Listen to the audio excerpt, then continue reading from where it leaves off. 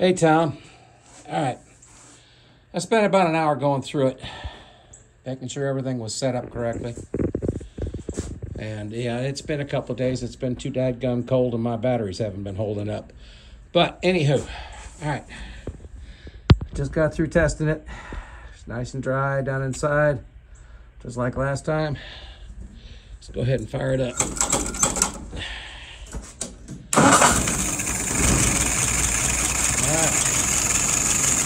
As you can see, that choke is wide open. She is idling.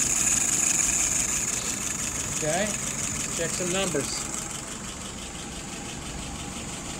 Idling at about 660. Vacuum is at 23 and change. Fuel pressure is almost 3. Dwell is at 42. I'll pull it through a couple times.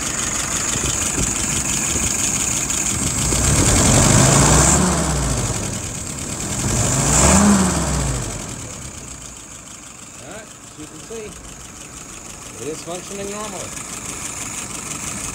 All right, sir. Thank you.